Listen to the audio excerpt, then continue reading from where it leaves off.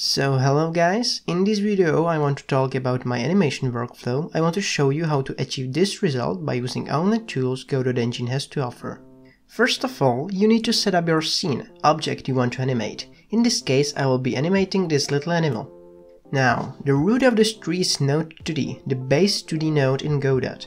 Then you simply drag and drop all the parts of body into scene as sprites node.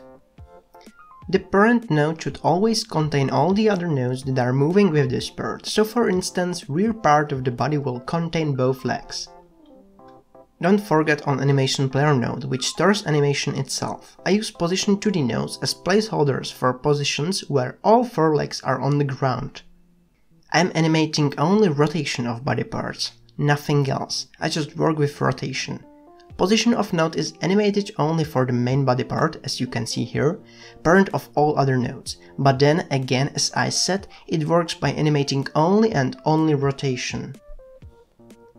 I'm making a run cycle, so I try to get the basic motion of body. And I finished movement of body with the rear part. As you can see, the motion is quite there with just 3 parts changing rotation. Now is the time for a thick of the rear leg. I keep it in place for a little bit longer and then giving it a motion, so it really looks like the animal is pushing to the ground when launching itself to the air.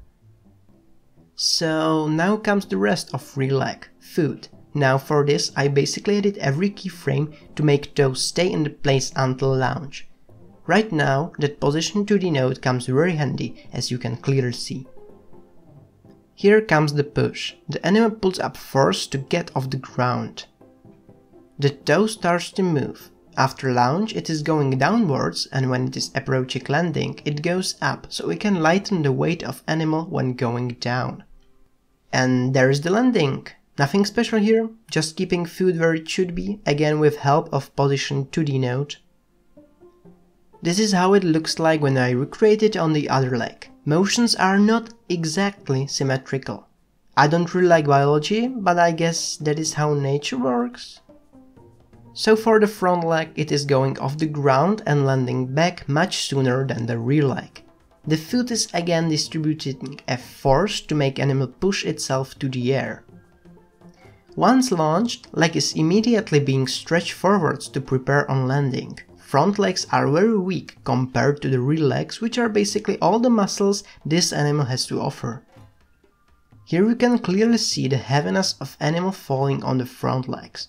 They can't stand it, so they bend almost to the ground. Luckily, rear legs land soon enough to stabilize the whole body.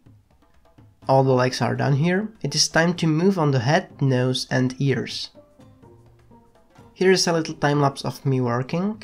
Wasn't intentional, to be honest, just forgot to turn off recording, so...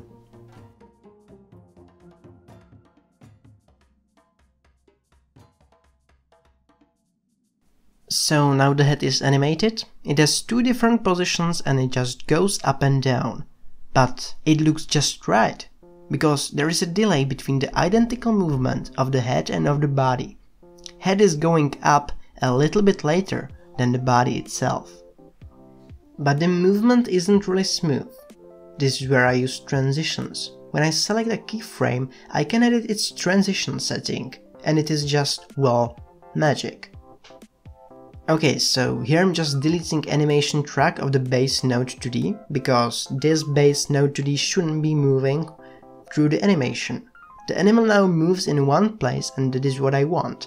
Because when moving with the scene inside a game, I'm moving with the base node, with the code, and just playing this animation. So it works like this. And that is basically it, guys. It is very easy, very fast to be done, because it is all integrated inside of Godot.